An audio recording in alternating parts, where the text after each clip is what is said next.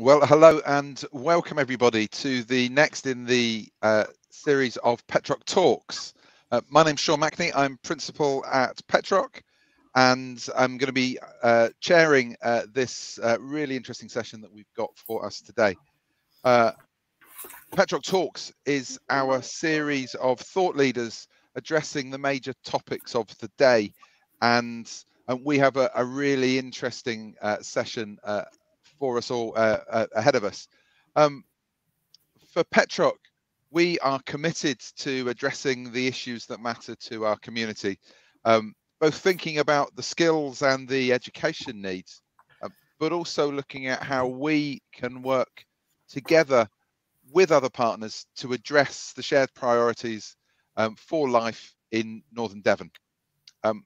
I said we have a really another really exciting session for you today, where we're here in an area of outstanding natural beauty with moors, sea, flora and fauna around us in a UNESCO biosphere. The topic for today is really important, particularly with us following close on the COP26 discussions. So our topic for today is biodiversity. What is the role of our national parks and reserves in protecting our natural environment now and into the future? And I have four great speakers for us coming up, and they'll speak in this order. The first is Chief Executive of the North Devon Biosphere, Andy Bell. Our second speaker, Wildlife Conservation Officer at the Exmoor National Park Authority, Ali Hawkins. Our third speaker, Chief Executive of Plastics Free North Devon, Claire Moody. And last but certainly not least, our own Jenny Challenger, the Programme Manager for our new foundation degree programme in Sustainable Environmental Management. I'm going to invite each of the speakers to make some introductory remarks for 5 to 10 minutes. A number of them may have some slides. Then we will open it up for questions. Do feel free as questions occur to you to write those up in the comments and chat. All of the speakers will be able to see them, and then we'll get into the discussion that will follow our speakers. So without further ado, over to Andy. Andy. Thank you very much, Sean. What I want to do is just introduce my job and my role, and particularly reintroduce the North Devon Biosphere. So if I could just share the screen. Be with you in a sec.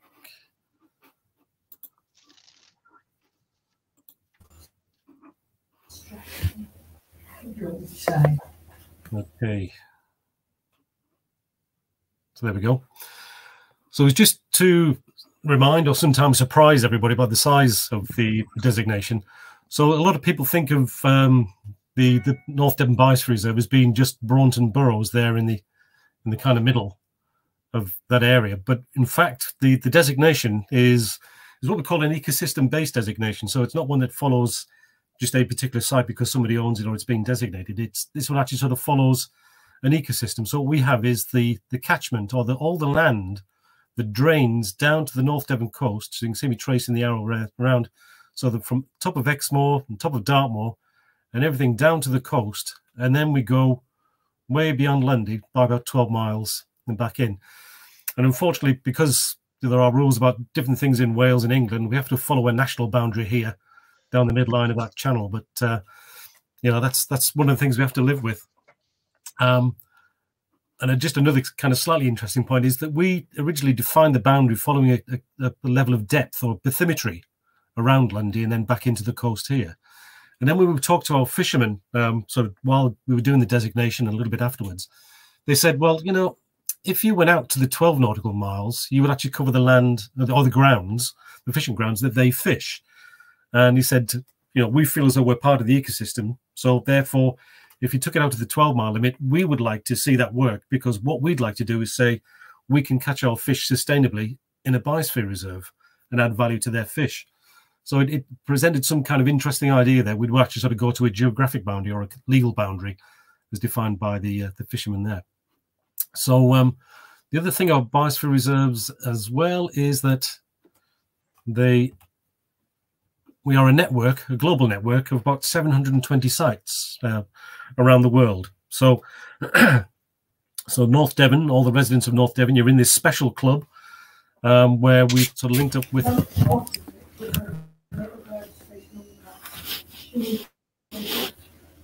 So we just linked. You've got a bit of sound coming in there. That's it. That's it, sorted.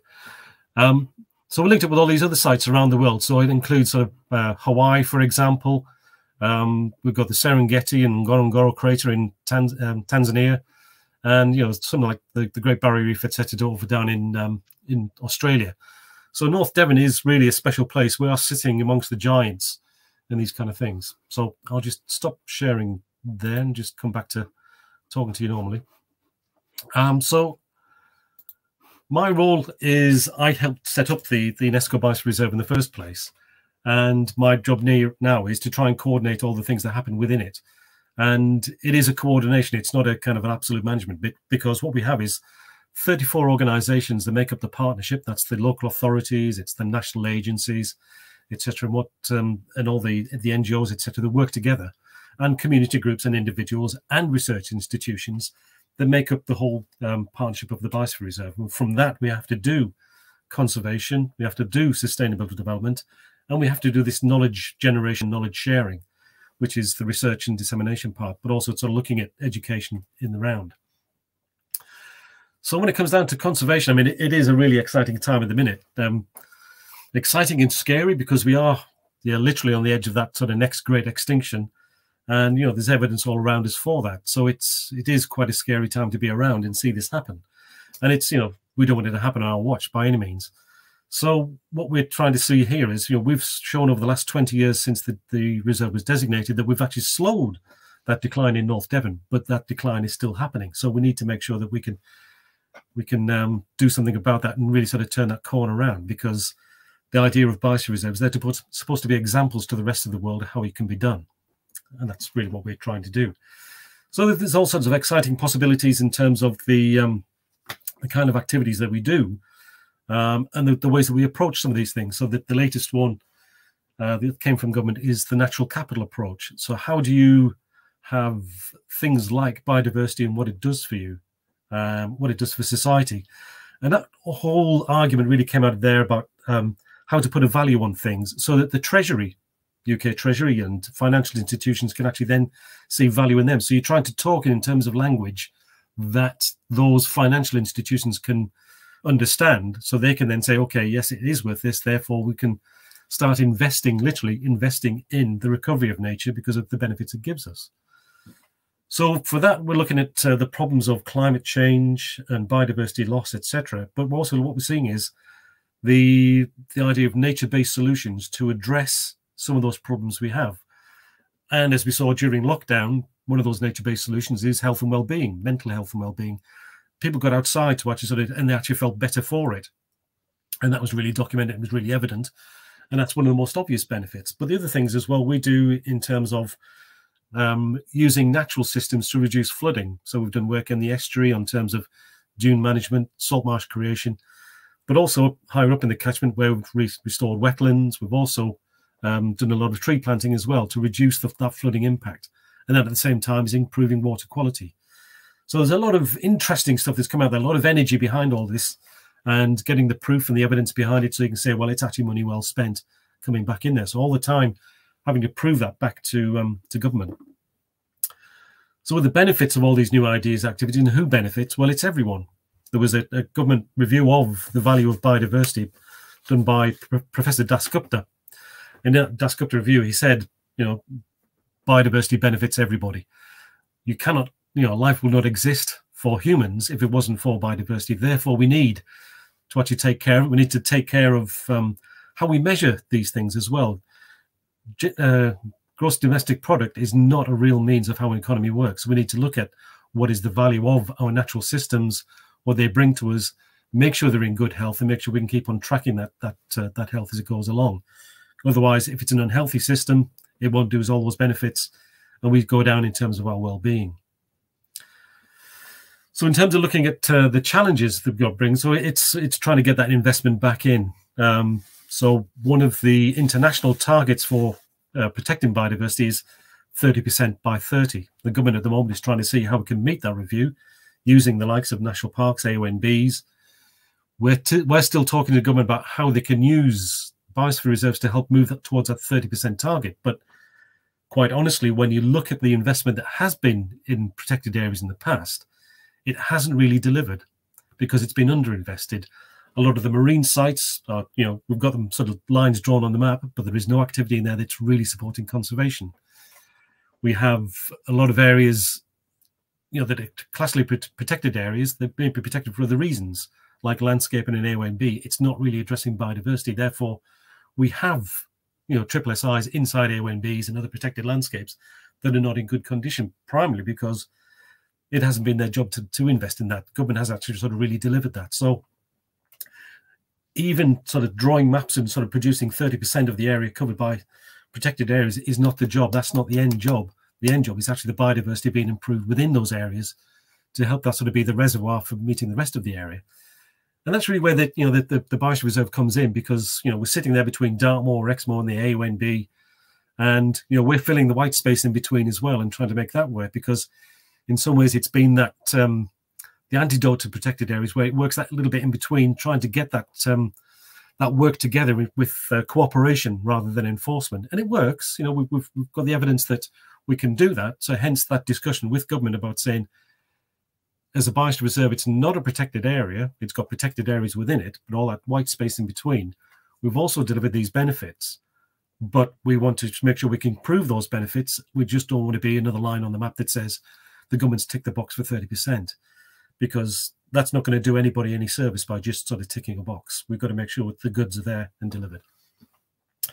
So, I mean, our vision for the future is everywhere should be healthy and wealthy in terms of its biodiversity. We have those riches right across northern Devon. We've got all sorts of pockets of different biodiversity. We've got an incredible matrix of different habitats, right from the top of the moors with the blanket bogs right down to the coast and the estuary, and then under the water in the marine environment. We've got some fantastic marine life, but it all could be better. So we want to see that much more greatly enriched. We want to see people really enjoying that and valuing it for what it is, and want to see it sort of sustainably used, in terms of the fisheries, the woodlands, the forestry and farming, etc., and how the whole thing can actually work together.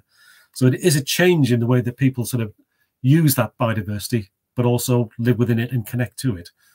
And so the call to action is, we have a nature recovery plan.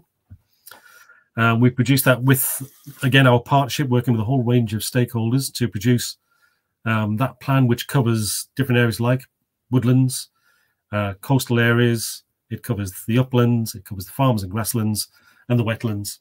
And each of those action areas are where there's things to happen. So from an institution, or if you're a farm or whatever, if you can get involved in that, that'd be great.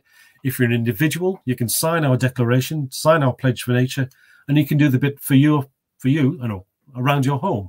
That would actually sort of help in that biodiversity. So have a look at our website and look at that call to action for the Nature Recovery Plan, the declaration, and sign a pledge for nature.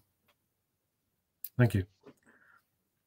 Fantastic, thank you, Andy. And that call for action, either organisational or individual, there's clearly your message. We've all got something that we can do in one way or another. Right, that's great. Our next speaker then is Ali.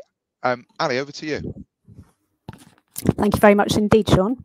I'm just going to hopefully share my screen with you. Just be a couple of minutes while I get that up. Okay.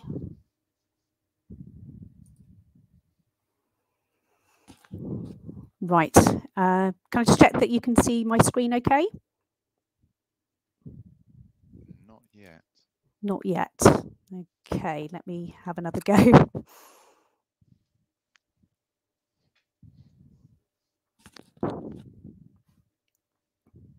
Any slides coming up? Can't see them. Yeah. There we go. Just coming. Yes. Okay. Yeah, we got them. Fantastic. That's wonderful. Thank you very much. Yeah, I'm really delighted to be here tonight. Fantastic to be sort of talking about this as part of your Petroc Talk series. I'm Ali Hawkins. I'm the Senior Wildlife Conservation Officer at Exmoor National Park Authority. I feel incredibly lucky that I've worked on Exmoor for 20 years. So working as an ecologist in one of just 15 UK national parks. Before working on Exmoor, I worked for Devon Wildlife Trust and then also for the Somerset Environmental Record Centre. I grew up in Cornwall, so I have a real affinity to the southwest and sort of making a difference to the sort of nature here. I went away to London to do my degree. I've got an MSc in nature conservation. So yeah, I would say that my role has changed a lot over the last few years. I think when I started with Exmoor, I was much more sort of going out and, you know, advising people on bats in their attic or doing botanical surveys of their land. But I think what our work has changed a lot, obviously, in the last few years as the sort of growing increased urgency of the nature and climate crisis have sort of come much more to the fore. So hopefully in the next 10 minutes or just under, I'm going to show a few slides and take a look at what we're doing to help the nature crisis on Exmoor. So this graph is taken from a report called the State of Nature. So this has been repeated over a number of years. So this is from 2019. And sadly, you can see that from 1970, the abundance of nature continues to decline. This obviously only goes up to 2016, the data here. And we've got to remember that actually all things weren't great before 1970, so nature was still declining before 1970. So this is just showing a little snippet of time. We know that climate change and biodiversity loss are accelerating, as Andy said, at a very alarming rate and posing a threat to our lives, not just to the nature itself, but for Exmoor, you know, the farming practices there, the traditional ways of life. And we have to do something about it to make a difference. So you probably all know Exmoor National Park. So we sit obviously alongside the North Devon Biosphere Reserve. We're really lucky because we've got an amazing range of fantastic habitats. So we've got upland oak woodland, we've got lowland and upland heath, we've got amazing rivers and streams, and also a fantastic coastline with some of the highest cliffs in England. So you'd like to think that, you know, we're a national park, everything is good, but sadly the national park hasn't been immune to a decline in nature. So just a few figures, 30% of moorland has been lost since 1940. Our peatlands have been degraded. And in 2001, the Exmoor Biodiversity Action Plan said that we only had 480 hectares of quality blanket bog remaining. So we've got about 13.5% of the national park is wooded, but not all of that is in high nature value. So about 32% is conifer plantation and other areas are perhaps poorly managed. We're really concerned at the moment about the lack of flower-rich meadows. So we reckon at the moment probably about 2,500 hectares of that left, and we really want to look at changing that around in the next few years. We've got about 80% of orchards have been lost due to development, and a lot of our rivers are not actually achieving good status. So having a look at some species then, how are species doing on Exmoor? Well, I've sort of put together this table, and obviously you don't have to look in great detail here, but on the left are a number of species that are declining or in fact extinct on Exmoor. So sadly, your red squirrel used to once be very common on Exmoor, but hard winters have seen it disappear, obviously the arrival of the grey squirrel.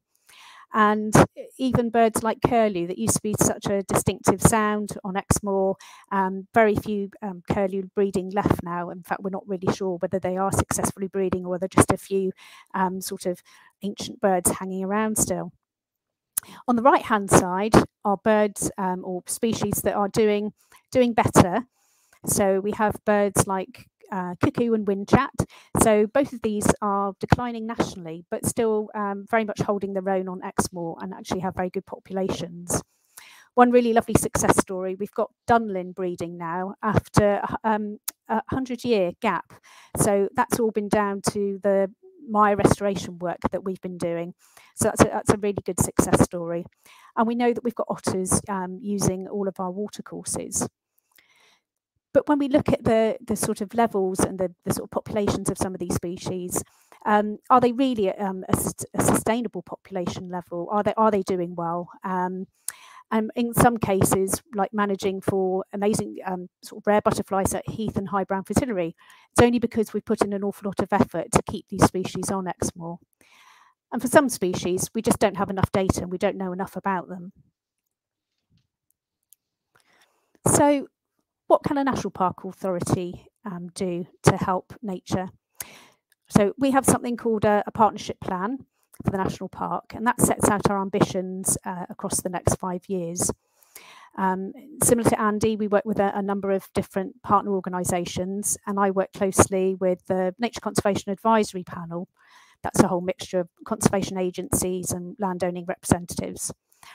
We've taken the ambition that we've written in the partnership plan, and we've developed our own nature recovery vision, which we hope will guide all of our future thinking and action. We want to make sure that our vision for nature also enables or is in harmony with the fact that we're a landscape designation, and also the amazing cultural heritage that we have on Exmoor as well. So our nature recovery vision is based on some principles that came out of a report that was written by John Lawton in 2010. So it was called Making Space for Nature. And it's quite a long report, but the four words that came out of it, which really summarise what we need to be doing, is that areas for nature there need to be more, bigger, better, and they need to be joined. So it shows it here in this illustration, how that would work.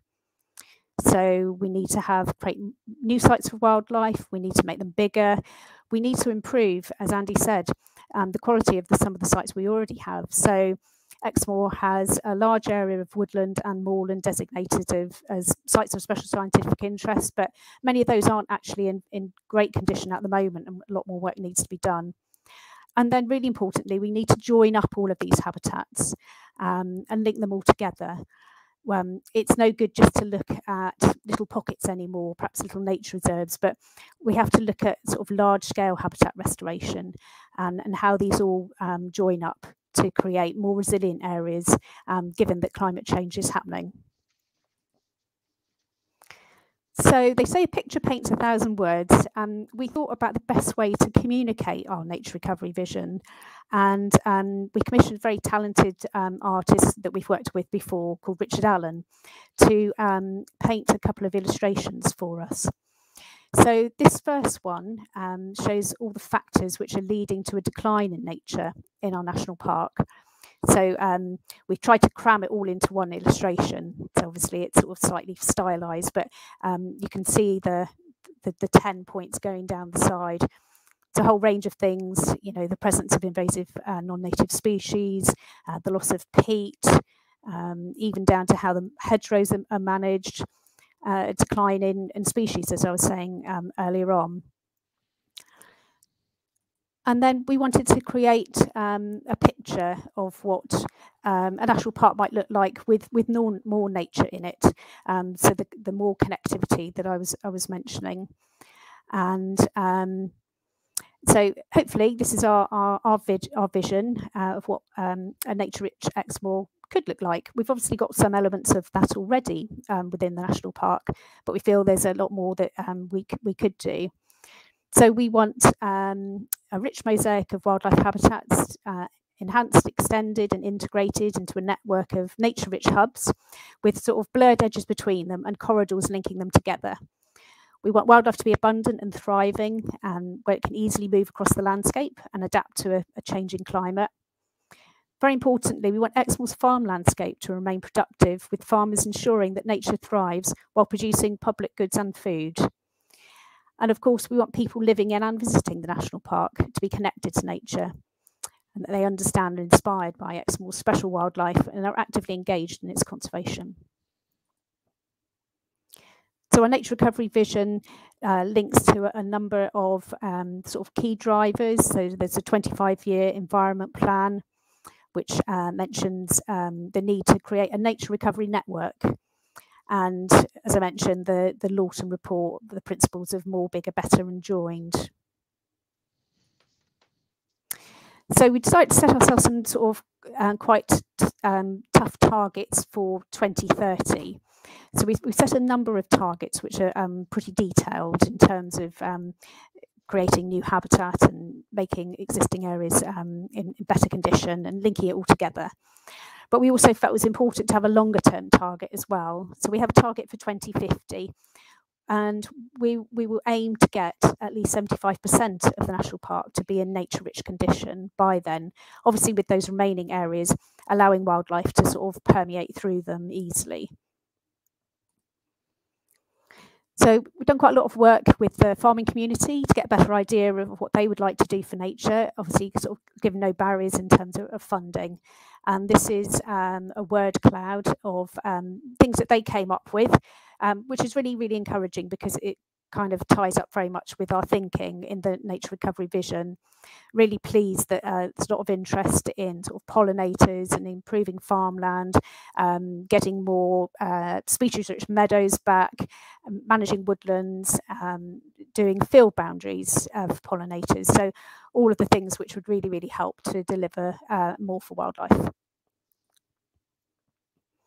So our nature recovery vision is already supporting some really brilliant work across Exmoor. I think it's all scales, which I think is really exciting. So it might be people who've recently retired and moved to Exmoor and they have some land and they really love to manage it for nature. We've got up to sort of the large private estates, which are really now beginning to think in a different way about how to sort of manage their land going forward into the future. So yeah, I mentioned the work earlier on with the success with the Dunlands returning. So a lot of that has been brought about by the South West Peatland Partnership. They've restored 2,500 hectares of peatlands across Exmoor since 1998. And I've been delighted to be involved in that work, setting it up right at the beginning. They've recently got a really big pot of money through the Nature for Climate Fund, and that will allow them to deliver a lot more peatland restoration across Exmoor, Dartmoor and Bodmin Moor. We're really lucky to have quite a lot of land on Exmoor that's owned and managed by the National Trust. We work with the Honeycutt and the West Exmoor teams, and both of them have an amazing vision that very much accords with our overall nature recovery vision, where they want to join habitats up, make it much more dynamic and led by natural processes. They're trying at the moment an enclosed beaver trial, which is really interesting. And a few months ago, they had their first beaver kit born, so that was very exciting. So the lady in the middle of the photo there with her son and the lovely dog, that's a farmer called Holly Purdy, and she farms at Horner Farm, which is a National Trust tenanted farm. And I'm really inspired by Holly and the work that she's doing on her farm. I really love her ethos. I've got a lovely quote from Holly. She says, "We farm to our environment as opposed to changing our environment for our farming system. We believe in an integrated approach where production is not removed but run in harmony with our natural world. We listen to our animals, grasslands and soils to make informed choices to produce nutrient-rich food while rebuilding biodiversity. We believe these go hand in hand for a forward-thinking approach on Exmoor." So while some landowners like Holly are already embracing the idea of regenerative land management, for others we need to bring them with us, perhaps with some small steps first. The National Park Authority this year, we set up a new pilot project called Sowing the Seeds, and we're working with Exmoor farmers and smallholders to begin to create new flower-rich meadows, and we're really hoping that that will gain a lot of interest over the next few years. So what are our next steps to deliver the vision? We want to work at all scales with everyone, with communities, landowners, woodland owners, right across the national park to see how we can make a difference. We really want to celebrate where people are delivering great things for nature. We want to share that interest and that knowledge between people.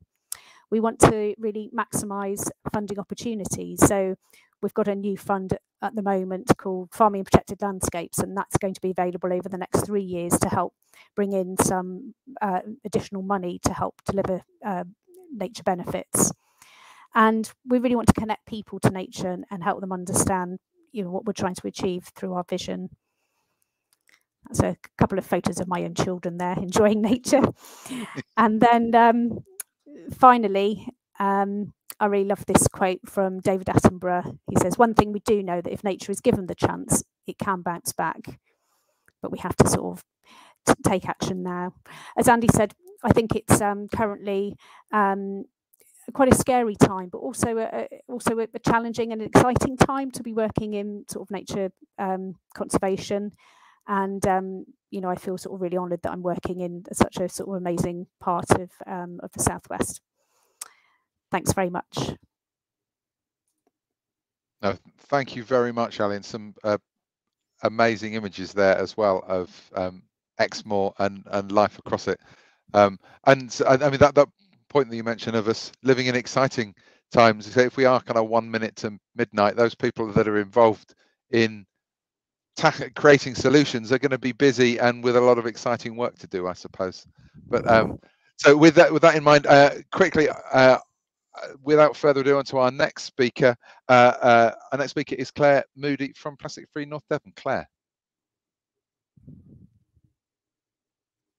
you're on mute still, Claire. Good start. Yeah, hi, I'm Claire Moody. I'm the Chief Exec of a small charity based in North Devon called Plastic Free North Devon. We set up about, 4 years ago off the back of a huge kind of nationwide Surfers Against Sewage campaign, which was geared towards and titled Plastic Free Communities. And what that did was it gave volunteers and people within the communities working on, you know, environmental conservation issues, some tools to start actually addressing the plastic pollution at source within the communities. And that was a 5-step program whereby we were talking to local councils, local businesses, community groups, and various other members. And what it did is it empowered people like myself and other people in the community to actually start addressing the problem within our community for ourselves, rather than kind of relying on someone else to fix it. And Plastic Free North Devon grew like a kind of beautiful flower from that. And as time went on, I think we discovered actually that there was a lot more as community members within our community that we could be doing. And we actually set up in our own charity, I think in about a year later, after being community group for about a year. I'm just going to share my screen if I can. 1 sec. And I'll just...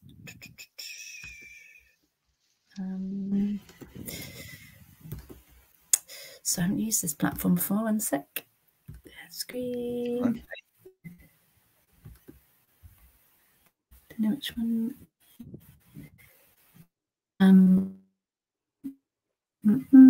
Sorry, this one. Sorry. Right. So I got so many screens open. That's the problem, isn't it? As long as you don't start talking about Peppa Pig, we don't care. So can you? Oh, if I just make that big, can you see that? Brilliant. Yeah, excellent. Got it. So yeah, essentially, Plastic Free North Devon is on a mission to protect and improve our environment through community-led action. And up until a couple of weeks ago, that actually said to tackle plastic pollution.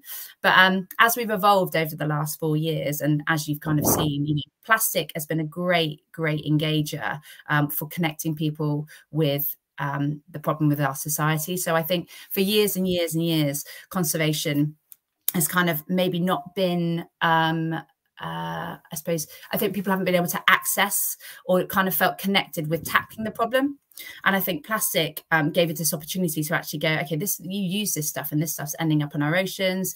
It's affecting our biodiversity. It's destroying, you know, the planet that we live on. And I think people were suddenly able to engage with something that they could do because actually they were using that object within their own everyday lives. And essentially, plastic pollution has been a symptom of how we've been treating our planet for a really, really long time. And I think why Plastic Free North Devon has been quite successful locally is because it galvanized that community on an issue and connected them with so much. So the work that, you know, Andy and Exmoor Park and stuff are doing now, I feel like what we've done with Plastic Free North Devon is kind of starting to try and join those two. So when we talk about actually how we meet our mission, obviously we tackle plastic pollution head on. But the really important one for us is inspiring a reconnection with nature. And I think, you know, you only protect what you love and essentially, and what you've ever experienced. And often what we find, especially in North Devon and throughout lots of areas that live in kind of, you know, places where that has a biosphere or places of kind of environmental importance, actually you have a lot of the population that actually aren't connected with those areas. And actually, how can we expect them to kind of want to protect it if they're not actually connected with it? So I think one of the things that we really try and work on is how do we connect more people within our community with this kind of amazing thing that we have on our doorstep and, you know, our amazing planet, which is in obviously a dire state of affairs. And actually, how do we then engage people into action? And that's where the kind of facilitating sustainable behaviour change kind of bit comes in. Is kind of like, okay, what, you know, I think when people think about the issues that are going on now and what's been going on with COP, you know, the scale of the issues of what we face in the kind of generations to come are quite frightening and quite scary. And actually, I think for those, you know, the guys that are at college with you guys now and that younger generation, they're really probably really feeling the weight of this issue. And, you know, what we do in the next 5 to 10 years is really going to dictate whether we manage to keep global warming below 1.5. And the problem can feel absolutely massive. But I think what Plastic Free North Devon and what we try and do as a charity is kind of like facilitate tools for people to do the right thing within our community. And, you know, if you have lots of people doing lots of really good stuff together, that will hopefully create a wave of change. But one of the things we found with the pandemic in particular, with our kind of approach to plastic pollution was, you know, it was everywhere. You know, it was like we went back, you know, COVID happened and we went back kind of 5-10 years. And the amount of single-use plastics that were being thrown about. I mean, you only have to look in your own bin or your kids that go to school, the amount of plastic that's chucked away with the amount of tests and stuff that we're all having to do. A lot of cafes and stuff were reverting back to using single-use packaging. So it was a really big step back. And actually, it kind of it really made us think about, okay, well, we can't actually keep banging on to the individual. Actually, it's a really hard thing to talk to people about. And actually, what we need to do is create opportunities for people to take action in different ways. And that's kind of where the inspired connection with nature stuff comes from as well. But also, you know, you can still walk into a supermarket and feel like we haven't got anywhere with the plastic pollution crisis. You know, you can still buy magazines that have got toys on the front. You know, you've got fruit and vegetables that's completely wrapped in plastic. You know, it feels like, I feel like and you know, it's on beaches as well. You know, you only have to walk along the likes of Croyd or Woolwicombe, and they are absolutely littered with tiny bits of microplastics. And again, the problem feels pretty overwhelming. But actually, beach cleans and things like that are obviously super great for connecting people with the problem. And then that's where the conversations and stuff come from. And I think for us, one of the major opportunities for us kind of, I suppose, with biodiversity and a kind of the nature that we have on our doorstep in terms of what we're trying to tackle is an accessibility thing. So one of the things that we discovered, I'm going to stop sharing my screen so I actually don't need to share it now. Sorry. So I can actually see your, is an accessibility thing. So I'm just going to close my, oh, sorry, one sec. I can see you all again. So one of the things that we launched about 2 years ago was a bodyboard campaign, which was essentially aimed at trying to get people to stop buying the flimsy, cheap bodyboards that were causing kind of polystyrene to be littered right the way across our beaches.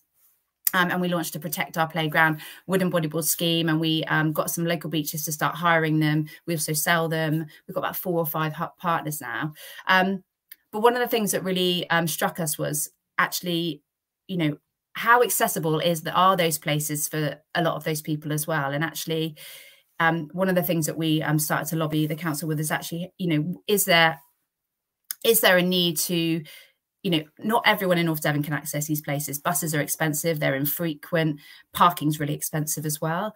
And actually, could we offer, you know, free buses for people at the weekends and during school holidays, so that everyone can access this this amazing place that we live? And one of the things that we proposed was that, you know, those sort of kind of offerings were given to maybe kind of the lower income vulnerable people in our community, but actually it was given with information about the fact that you're in a biosphere, the fact that you have Exmoor National Park, and maybe a map with some of the kind of the really amazing places that we actually have on our doorstep. So it wasn't just a case of giving free buses, it was actually trying to join the dots of why we're trying to get these people to access these blue spaces. And actually, if we can connect more of our community with what's on our doorstep, then surely that they'll want to take more action. And action doesn't just, you know, you start with maybe reducing your plastic, but then you go on to thinking about what you can do with your garden, you go on to thinking about what you can do with your own home.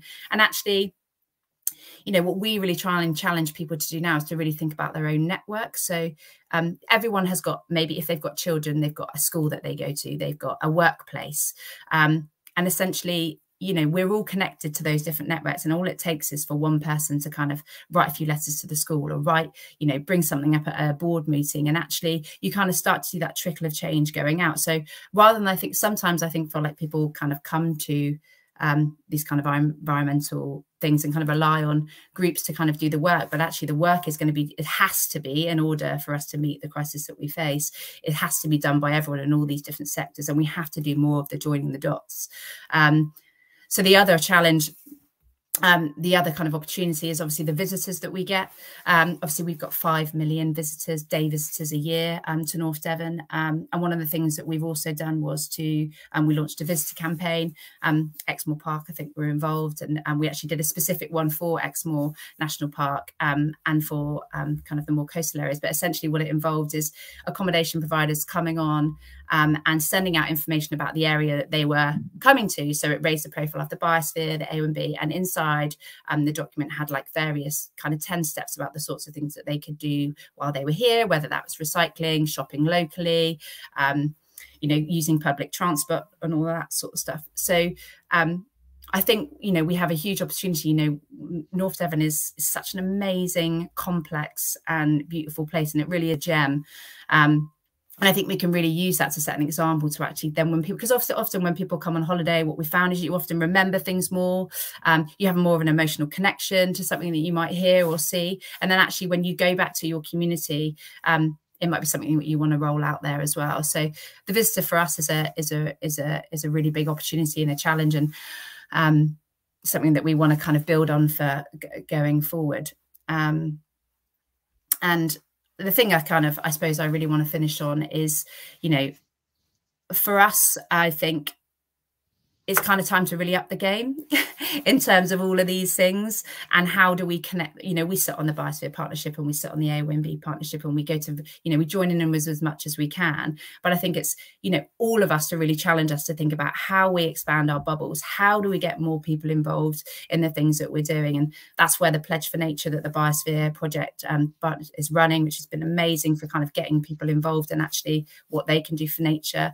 And obviously the Declaration for Businesses and stuff as well. So those tools are definitely starting to be out there, but what we just kind of need to amplify and, yeah, just raise the bar, basically. That's me. Thanks. Thank you, Claire. Really interesting. Your the way kind of plastics free became a kind of symbol for agency and activism more widely. It was a kind of unlocking that in empowerment and that kind of call to arms to affect change. I thought it was really fascinating. Thank you very much. Our final speaker, before we open the questions, and as I said, I see a number of people have got questions in the chat. We'll come to those in a minute. Do be adding those as you go through. But our final speaker is Jenny. Jenny, over to you.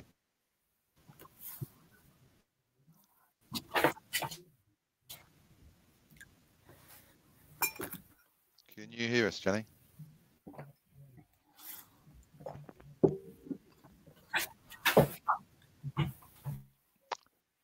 Jenny?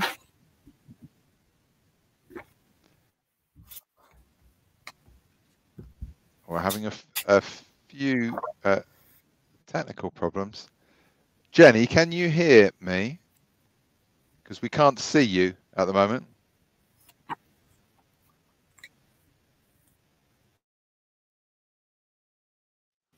Oh, good evening, everybody. Apologies, I'm having a few difficulties with connection, so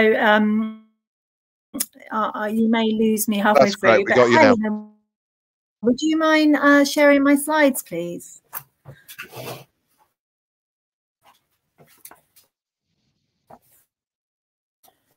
Thank you. So I'm the I work at. Oh, hello. They're just coming up now. Yeah, we've got you. Hi, can you hear me? Yeah.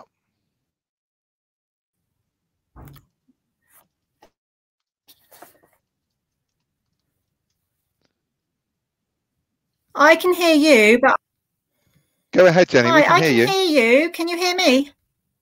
Yes, absolutely. We can. I don't think I'm going to be able to share my screen because I'm having a few difficulties with connection. Great. So I'm just going to crack on and hopefully you'll be able to hear me. But I'm going to turn my camera off. So hopefully then I'll be able to stay with you. Your slides are on screen, So Jenny, I'm the project delivery manager for technology transfer. And I'm also currently working with Petroc to... Thank you. So I'm the project delivery manager for technology transfer, and I'm also just looking into being.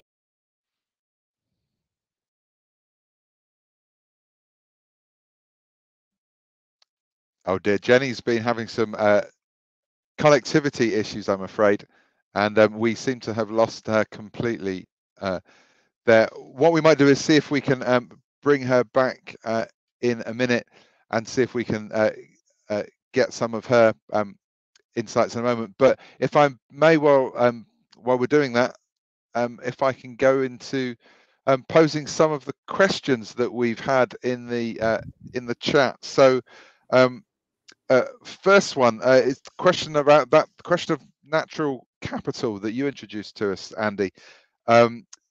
How do we turn our natural capital into economic prosperity for local communities, especially in historically underfunded and low-income areas of North Devon? That's from Letza Gorman.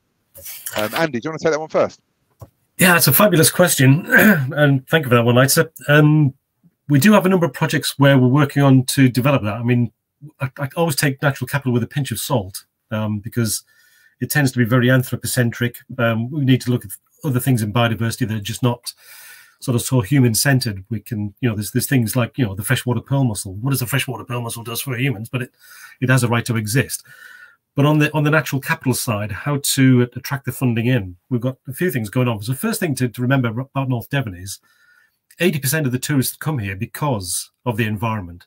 That's surveys that have been seen since 2010 have regularly said that. So we do have a base of income that's based on that natural capital. And the key thing there is to make sure we can keep on enhancing that and make sure we still keep the goose that lays the golden egg in terms of that one. But how can we enhance that further? How can we get better value out of the tourism that helps us do that? And how can we make it year-long tourism rather than boom and bust over the summer months? So that's one of the first ones, is changing that.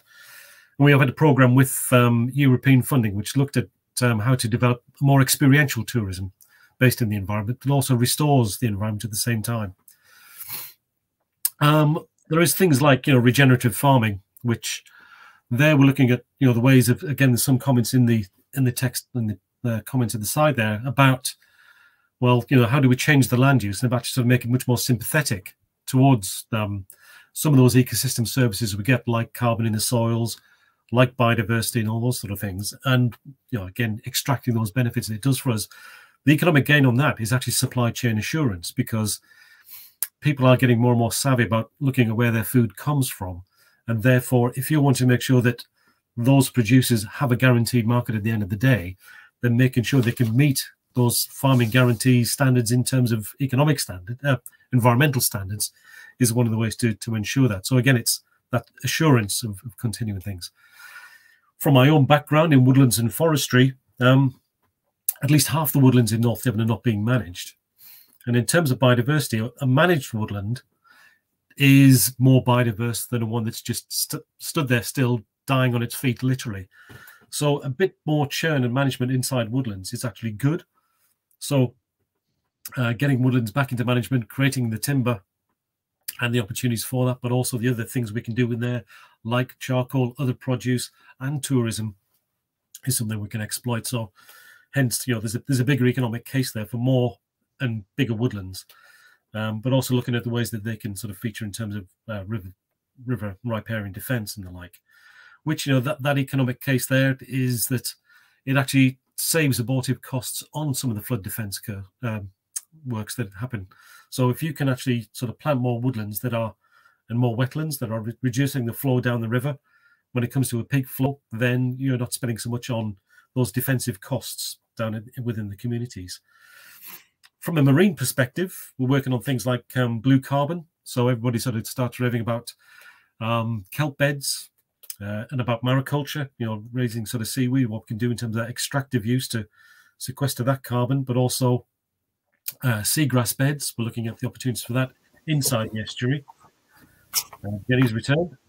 And also things like low impact fisheries, because at the moment there's a kind of the management of fisheries is very much at the whim of the larger ICES, so the International Council for Exploitation of the Seas, which manage on big blocks. But what we've discovered in our work in the marine part is that actually we've got populations which can be managed on a much more closer and more granular level. So working with the fishermen and that local knowledge, we can then have a more guaranteed fisheries and marine-based economy as well, working with that. And underpinning some of this, again, so that's all looking at land-based and water-based, very direct things. But we have a project at the moment called the Smart Biosphere, where there's a lot of digital technology going into monitoring the environment, having that digital twin, so we can predict what's there, what's happening, what's going wrong. So there's all those digital skills which then help farmers and foresters and fisheries managers understand what's happening and going on in their areas, which improves that environment performance. So it's using high tech to start making sure we minimize the impact. So it's using the technology for those gains. So in terms of skills development, we are looking for people who are good with IT, good with using that digital technology, as well as all those traditional land-based skills, and looking at new ways of applying those skills.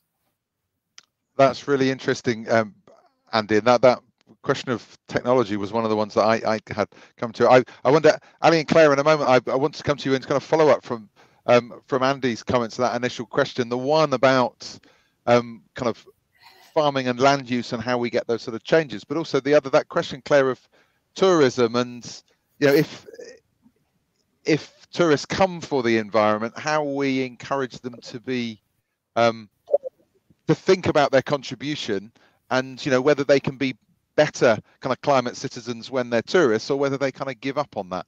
But Jenny, your signal looks much better than it was before. I wonder whether we might have to go getting you back in and getting through your slides.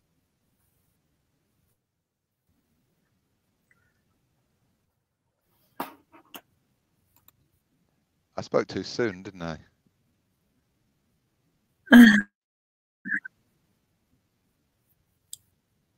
Yeah, sorry, I don't know where I got to, because I put my slides up and then carried on talking when I wasn't on screen. So I don't know if you actually heard anything that I was saying.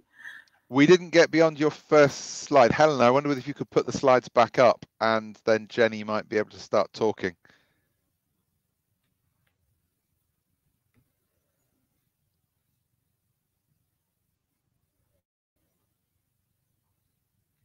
There we are, Jenny. I don't know whether you can see your slides that are up, but you were telling us about the technology transfer project.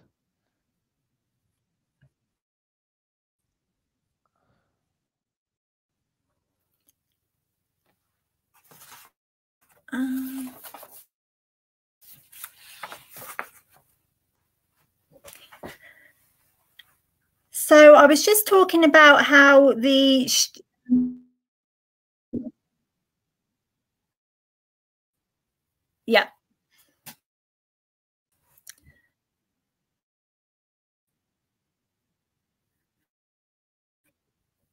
Great. So we've had students who have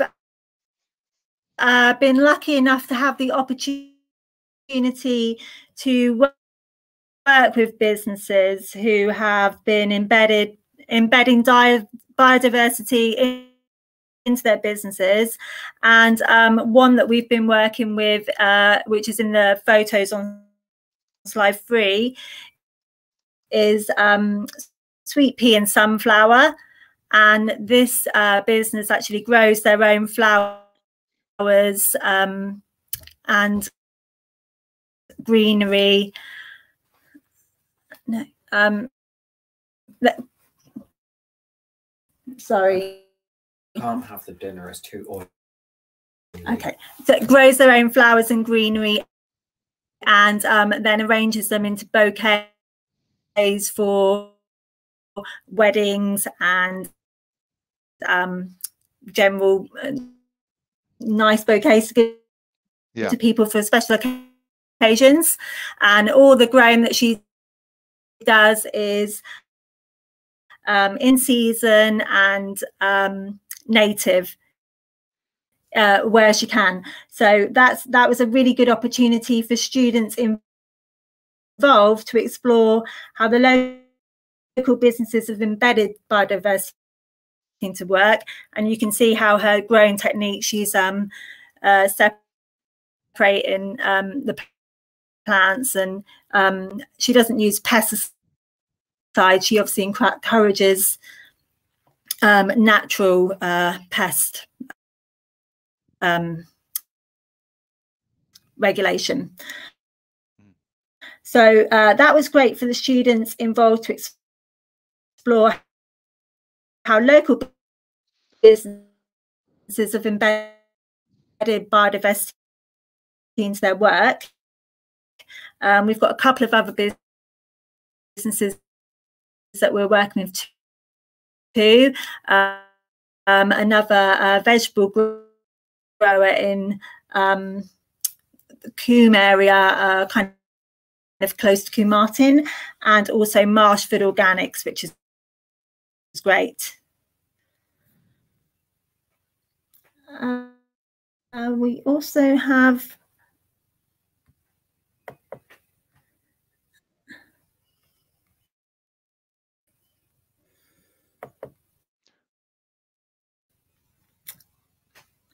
okay, so if you could go to the next slide, please, Helena.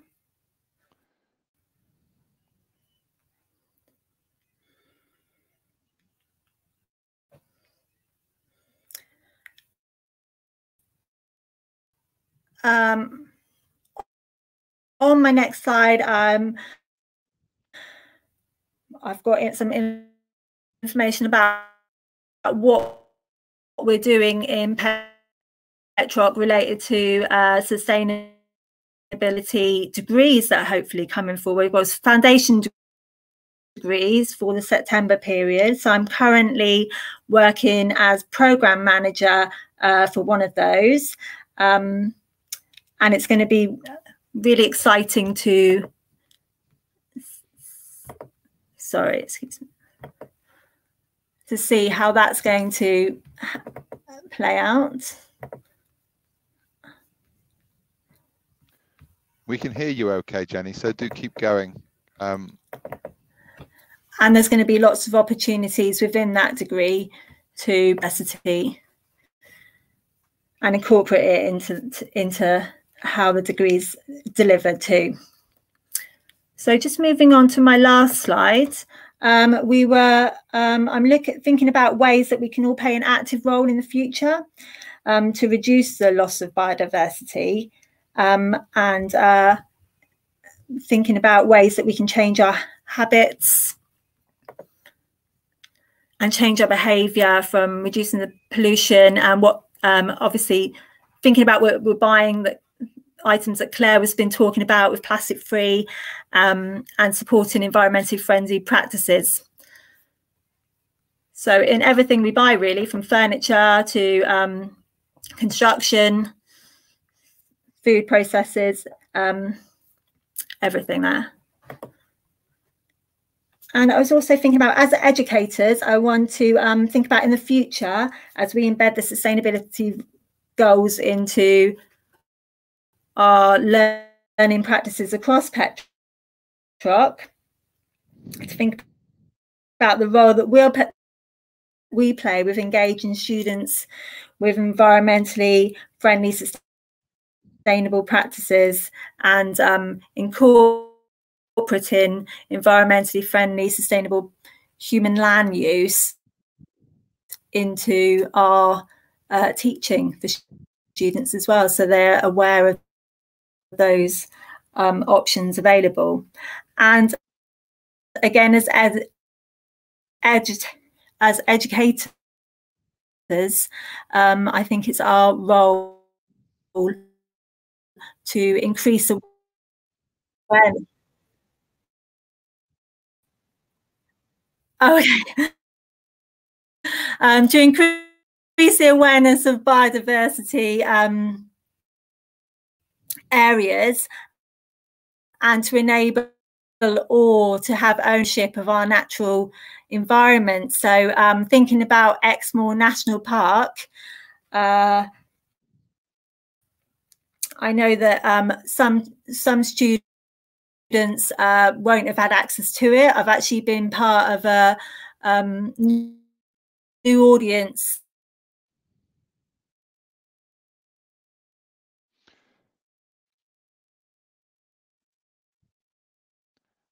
I'm terribly sorry, everybody, about the technical problems we're having with Jenny's connection. One of the things we're not necessarily blessed with within Northern Devon is super fast broadband across all of our area yet, but I'm sure that will be something that we will work on and will help us with some of these agendas.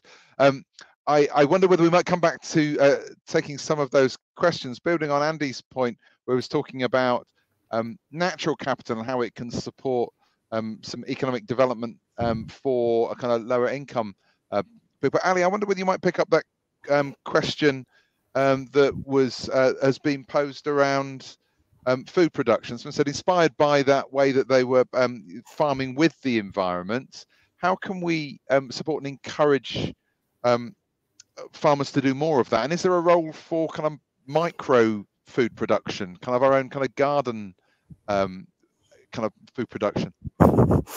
Thanks, Sean.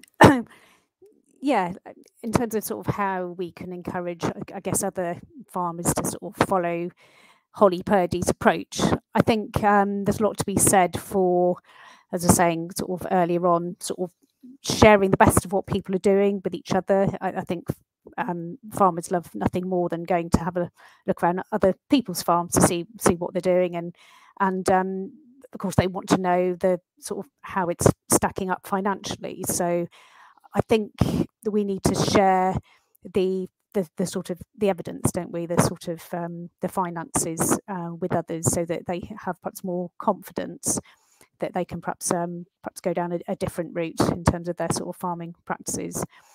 So there's been some really interesting research done by someone called Chris Clark, who wrote a report called Less is More. He was based up in Yorkshire. He's now actually moved down to North Devon. And he was looking particularly at upland farms and looking at the economics behind them. And it very much sort of his research came out that obviously a lot of farms, have a lot of overhead expenses in terms of sort of expensive machinery and tractors and, fertilizers. And as soon as you begin to bring those costs down, you get to a sweet spot where you have, less overhead expenses. Perhaps your stocking rate is lower, but your overall profitability is going up. So it's a really interesting sort of comparison between sort of like productivity and profitability, with obviously the profitability perhaps being more where you have less stock, but you bring all your overhead costs down. And that's the sort of approach that Holly Purdy's taking at Horner Farm. So I think that's really interesting, and hopefully going to work with Chris Clark to try and do some research on Exmoor to look at that. I suppose also sort of looking forward to the future. We're at the moment waiting for 2024 for the new environmental land management scheme to sort of come into place, and there've been various sort of DEFRA test and trials to see how that, how that might work, and sort of hopefully take the best elements of some of those tests and trials to feed into the new schemes, which are very much going to be targeted at nature recovery. And in the meantime, as I mentioned earlier on, we have a fund called the Farming and Protected Landscapes Scheme, which hopefully will help some farmers to sort of think differently about perhaps how they might transition and perhaps how they might be able to change their farming practices, and that there's some funding there to help them to do that. Great. Okay, thank you, Ali. Claire, still on that kind of question of, I guess, economic activity, but kind of tourism and the environment. It strikes me it's both a moment that people think and reflect and perhaps change their worldview, but also is it a time when they become less sensitive to the environment and say, I'm not bothering with all of that recycling business, I'm on holiday? You're on mute. Sorry. Yeah. Interesting question. Yeah, I think some people, when they do go on holiday, just kind of forget where they are and what they're doing. But I think, you kind of have to guide these people, and we have to plant the seeds in as many places as we can. And, I think, if we can get a collective, I suppose, agree. One of the things, a massive issue with when people become on holiday in terms of recycling is that there's no standardized recycling across the whole of the UK. So people are easily confused. And when they get confused and they're busy and they'd rather be drinking on the beach and watching a sunset than worrying about where they're recycling, those sorts of things kind of go out the window. So one of the really good things that we could do across North, even just if we could do it across North Devon, standardizing the recycling practices that we have at the beaches, that what we have in the town with what we have in our homes and what we have in our schools and our businesses. But there's no, unfortunately, because of the beaches are, most of them are privately owned and the access is privately owned, and you don't have that, you just don't have that connectivity. So there's definitely a need to, we can't expect people to do the right thing without putting the tools there. There is no public recycling throughout our high streets at all. There's pockets of it. It's easily contaminated. You've got some places still giving out plastic, but then you've got other places giving out compostable and biodegradable items that look like plastic but contaminate recycling. So it's really complex, and there's a whole heap of work to do at that upper level to kind of get people to, we keep banging on about what individuals should be doing, but actually the tools aren't there. So I think if you're bringing it back to tourists, one of the things we could do is obviously standardize. So I think that's probably not going to happen for a long time. So it's like, okay, how do we, if people are visiting this area, and like Andy said, 80% of people come here because of what's on our doorstep, they already kind of are connected a little bit with the environment. So it's kind of taking them on that journey and going, okay, well, yeah, this is lovely, and I know this beach looks really clean, but actually get down on the sand, look at the river, look at the amount of microplastics, look at those images of what Exmoor was showing you a minute ago about what it is and what that actual visualization is of what kind of to be kind of, I suppose, when we talk about the environment being restored, I think it's a really hard concept for general public to understand. So what I remember we're seeing that map that Exmoor National Park did, and I thought that's so brilliant, because actually it's starting to really kind of, I think we talk to kind of Joe blogs on the street and you talk about, biodiversity and all that sort of stuff. They don't really, they look across a green field or they see a nice beach and they kind of think, oh, that's a nice environment, that's lovely. But actually, like, with, our nature is in decline, but actually what is it that we want to be seeing? So we all kind of buy into this collective vision of what North Devon should look like. And there's a whole heap of work to do on that piece, I think. Yeah. Great. Thank you. Move on to another question now, one from Paul Smith.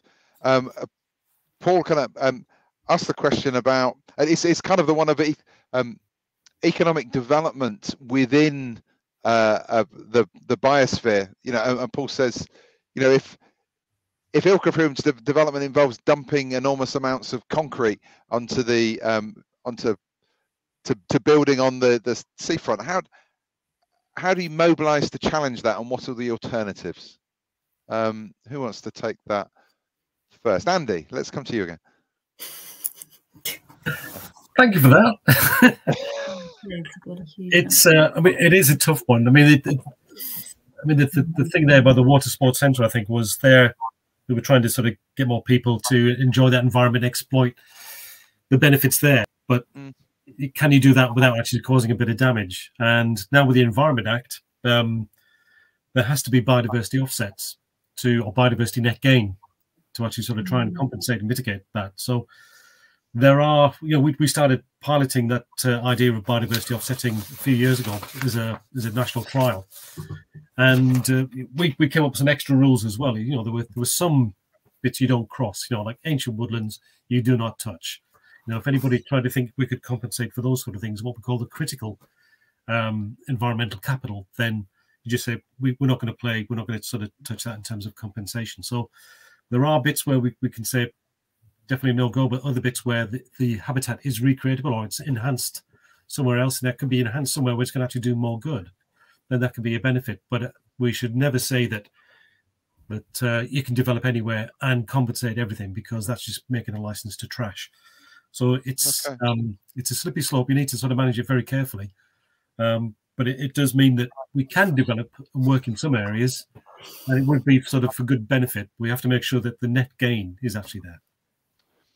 And by the sound of it, it's important to have models that you can work to make sure that you're paying attention to and calculating all of these things, so that we don't just unconsciously do damage, rather than knowing what kind of compromises we're making if we are. Ali, a slightly different question from Simon Gooch, and it kind of plays into the point that with the biosphere is protecting marine habitat. The Exmoor is protecting a whole range of habitats. Should we do we want national parks and reserves for all habitats, and what challenges would that bring if we did?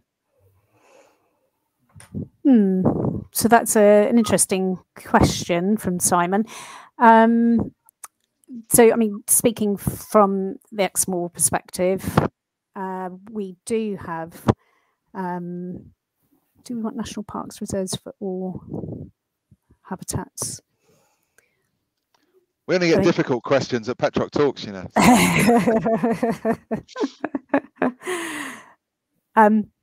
So I guess we've got quite a diversity of habitats within Exmoor, and so within the national park, obviously, then there are the other levels of protection. So like the sites of special scientific interest, and then we've got the European sites of special areas of conservation. So they tend to be the woodlands and the heathlands, and the rivers and streams. And then, I mean, we don't have the remit that the Biosphere Reserve has going out to the sea with the national park. Obviously, the Biosphere Reserve goes a long way out, as we saw by Andy's map.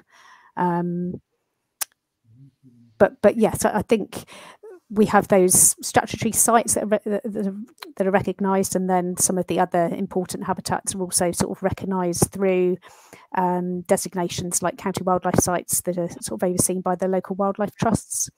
So not sure if that's answered the question, but I don't know if Andy's got anything else to add to that. It was just, I mean, when the Habitats Directive, when we were in Europe, was good. When that came out, that sort of stipulated we have to have sort of representation of all the different sort of key habitats presented. So in which case there are, every type of habitat is protected. Every type of natural habitat or semi-natural habitat is protected. So hence, the evolution of sort of biodiversity action plans and the like. So in a way that is covered. But whether the type of designation, because the national parks originally were a landscape and recreation designation.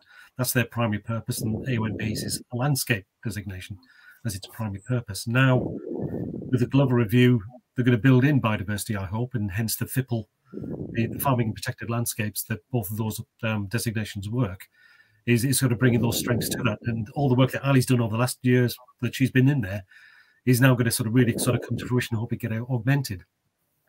So the choice of those landscape areas was based on, what was perceived as being special landscapes. But it, again, comes back to what about the bits in between, and how do they fit? Okay, thank you, Andy. Claire, I want to pose a question to you. It was right up on the start of our questions, but plays into this kind of question. It's a kind of hearts and minds question. Yeah, Andy was describing how the notion of natural capital is about talking to the Treasury in the terms that the Treasury values things, and so you. But you talked about, we protect the things we love, which was a very kind of emotional kind of hearts thing. Helena says, asked the question, rather than describing the things in the terms of the Treasury, should we look to create a new culture of value, and turn those things around? What's your view? How do we play these things?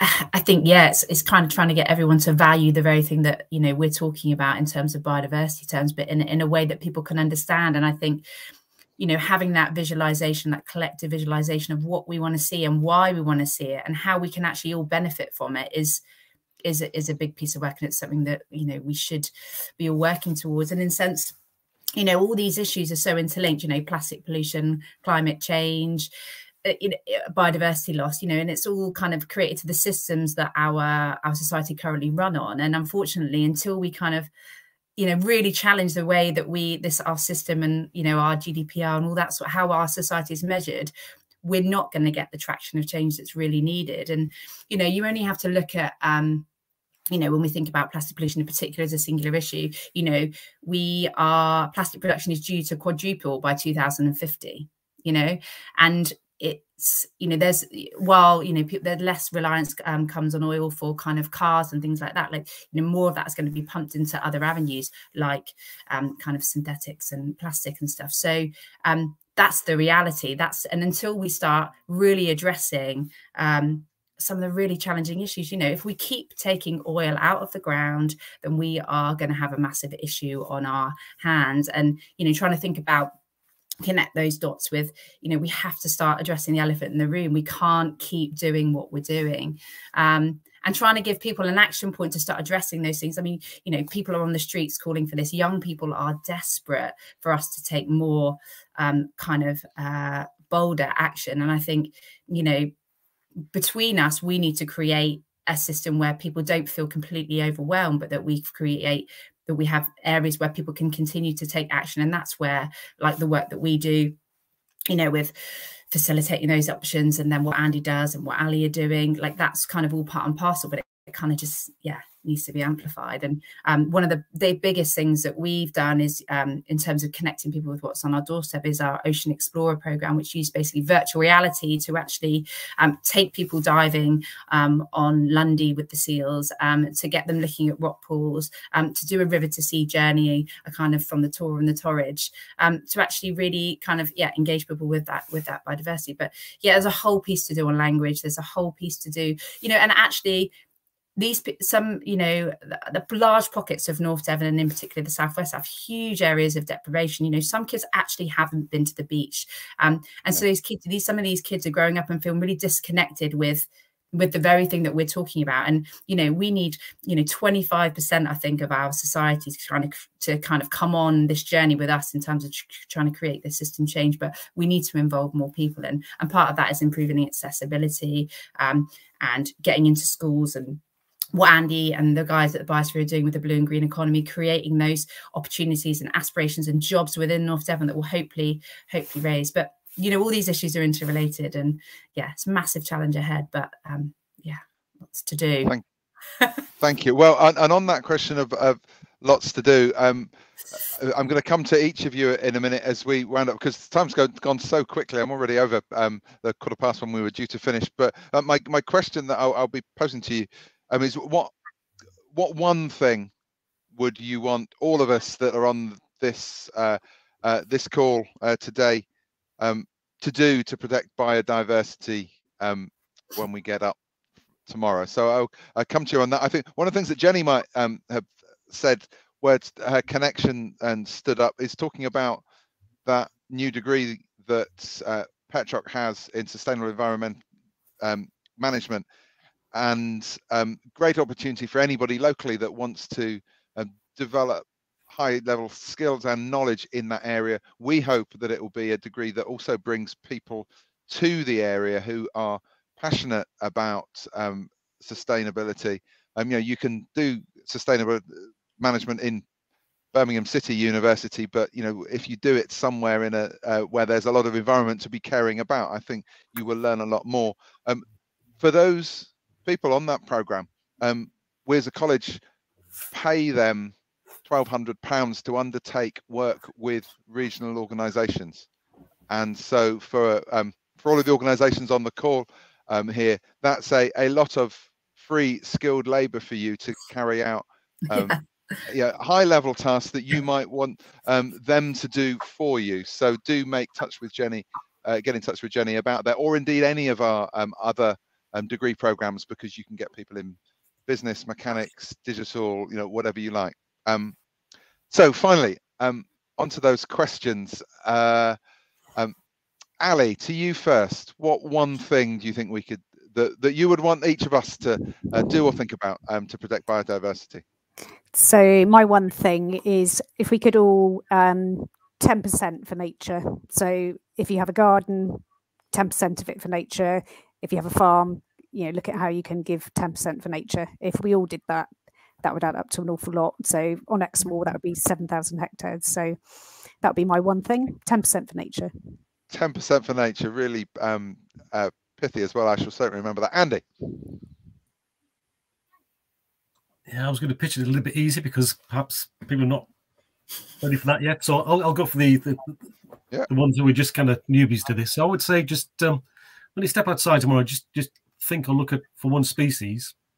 It could be a bird, could be a plant, whatever.